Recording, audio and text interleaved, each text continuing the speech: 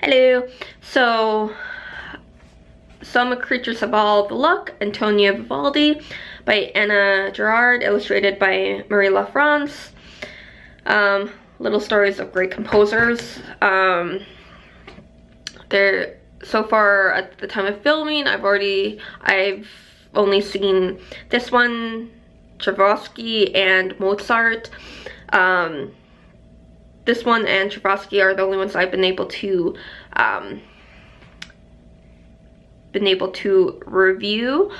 I'm not too sure if there's going to be any more, because there are many more composers out there, but you are following, it's not the same mouse, there are different mice in each book, but you get like the mouse that lives in the area,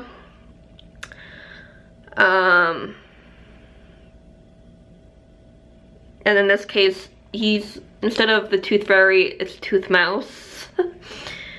Him trying to escape the cat, but he hears something and looks upon these girls practicing, has a listen, and then he leaves. And then, like the other book, you get a morsel of history, and you get a very, very, very brief introduction and to Vivaldi and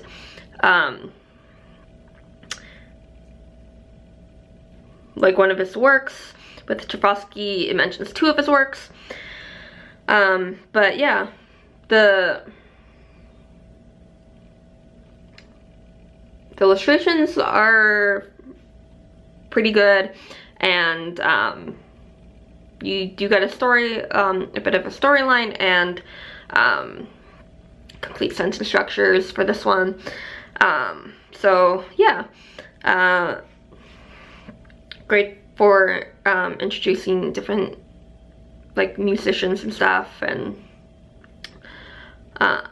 composers and whatnot. But yeah, Some Creatures Have All the Luck. Happy readings.